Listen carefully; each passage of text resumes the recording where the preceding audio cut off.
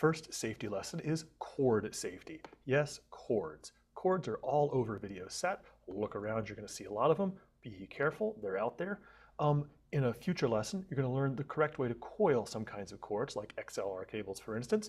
But for now, just know that they should be coiled neatly, not sprawled in a rat's nest all over the floor. If you can, try to tape them. You can see in this shot right here, there is a tripod that's got tape holding the cords carefully to the edge of the tripod.